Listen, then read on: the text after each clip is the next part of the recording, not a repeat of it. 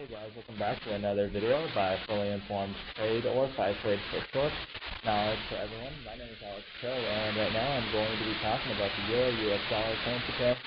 Basically, I'm anticipating the Euro-US dollar to break above this trend line right here and continue to head higher. Perhaps the 50-day moving average can be seen as resistance, which implies you have around 150 more pips in upside potential from current levels. So this pullback seems to be very temporary.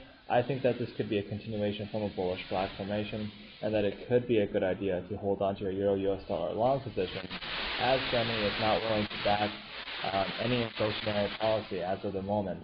And because they aren't going to immediately inject capital into the market, the Euro-US dollar is actually getting a bounce because there is no inflationary play. And if it's deflationary, that will cause the euro to gain value in comparison to the US dollar. So that's what's been going on, guys. I hope that helps. And if you guys have any questions, leave a comment right below, and I'll be more than happy to try and answer them. And also, I hope you guys make money every single day of the year.